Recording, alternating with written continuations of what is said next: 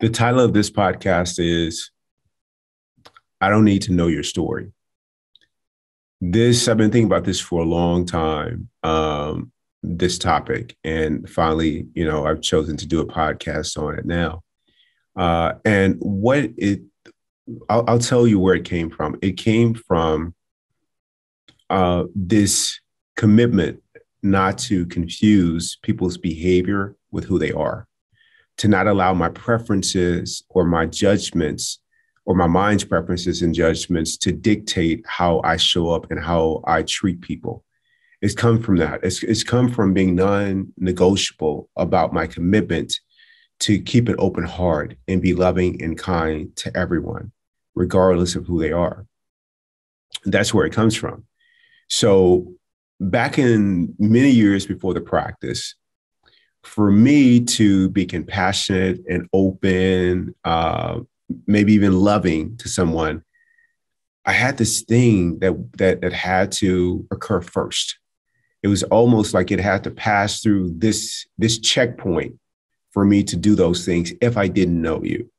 And that was, I need to know your story. So there may have been something that I probably would have not been sensitive to someone, or I would have complained or been rude to, I wouldn't be rude, but I probably would have complained about someone. And then somebody would have told me their backstory. And then I would have shifted, it's like, okay. I didn't know that, and then inside I would say, I got to treat them better than what I did. So once someone could say, hey, listen, this person here, like, I don't know if you know it, but, they had a tragic situation happen, and before they would have told me that, I may have made a judgment about this person, we don't vibe together, or it's not somebody I would have in my friend circle or whatever. And then or this person didn't say hello to me. I said hello back to them. Like, who doesn't say hello or thank you after someone does a kindness for them? And they would have said, hey, listen, I don't know if you know it, but so-and-so over here, they're having a health issue right now. Like, okay. I didn't know that because I said hello to them. I didn't know that they had something else heavy on their mind. It'd be something like that.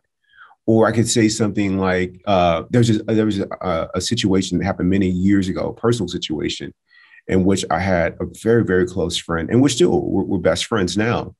And we were really, really close back then, but there was a period in which he pulled away. And when I say pulled away, we were talking a couple of times a week, making a mutual effort to hang out with each other, either at lunch or something like that, a couple of times a month. And then all of a sudden it stopped. Like, I would send emails about stuff and, hey, I know you're busy, can you get back to me about this? And crickets, like no response. And this went on for about a year. But we always had an annual vacation trip that we would take together with a few other guys. And so one year we took this trip and one of the guys came, and a new guy that I introduced him to.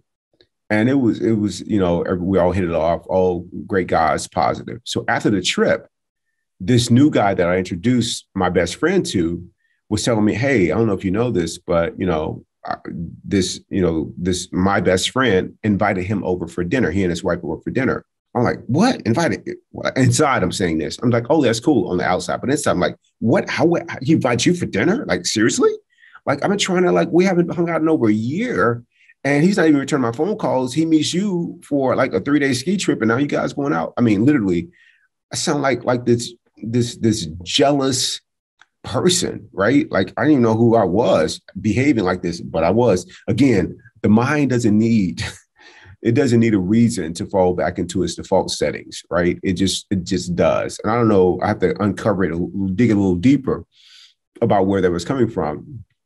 But clearly I was suffering and bothered by it. So I was like, it's cool, whatever, and kept moving on. But I could feel myself closing my heart to my best friend. I felt like I was not being replaced. I just felt like I thought our friendship was bigger than that. I thought we were tighter than that. It's cool. So fast forward, a year passes, and my best friend calls me.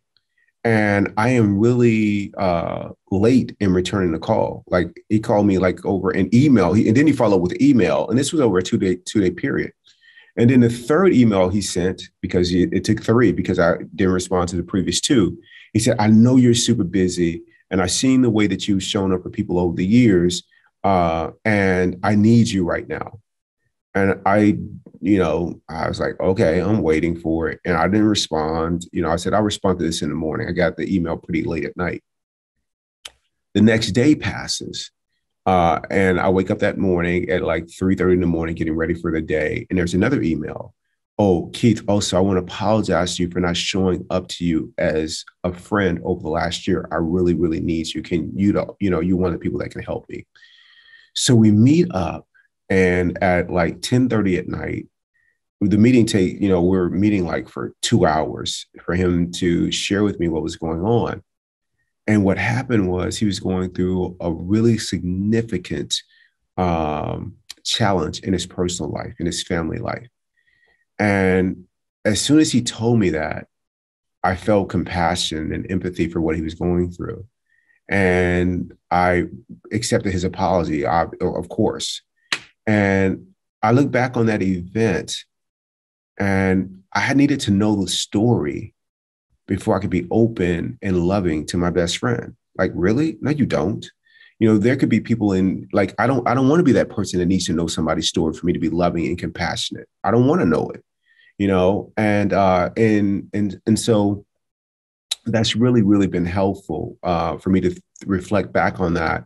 I've got to the point now with the practice that I don't need to know, I don't have to think and reflect back on this situation that happened many years ago with my best friend to apply it to situations that happen now with people. No, I've had enough practice now that I don't need to know anyone's story. I show up as loving and kind, regardless of how they show up, because I wanted to make that like breathing for me. And with the practice, it continues to be that way. Unless with more practice, it continues to be that way. So, but that was a significant event for me, and it was a mirror of myself. So when things happen now, and someone may share something with me about a person, I was like, oh no, you don't have to tell me that. Like I don't feel my heart open up even more because somebody shares a backstory with me. No, my heart is wide open to start with. It's one of those things about trusting people. Where some people make you prove to them that they can trust you before they are open and vulnerable. You don't have to do that with me. I'm going to trust you, period. Like whoever you are. And regarding Eckhart Tolle said it better about whether or not you can trust human beings. What you can trust about human beings is you can trust them based on their current level of consciousness in this moment. So people that are, being mean-spirited, not being loving and kind with what they say to other people, not being inclusive, if that's their current level of consciousness, that's what I can trust that their behavior will more than likely be aligned with that. But that's their path. My path is to continue to be loving and kind in the face of their behavior being that way and not to confuse their behavior with who they are. So I've gone through, a lot of this about whether or not I need to know someone's, story to be loving and kind to, all of humanity. And I don't. And so I encourage you with people in your lives, whether it is a loved one who you feel is not loving and kind, or they withheld love and connection for you, or they treated you a certain way. You don't need to know the backstory, to keep an open heart to those people in your life. You don't need to. Like, just show up as being kind, period.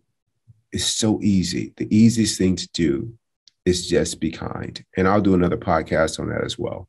So with that, I just encourage you to lead with an open heart and not need to know someone's story before you're open to them, period. And that goes along, all things, where they're from, what they believe, how other people have told you that they behaved, or whatever the case may be.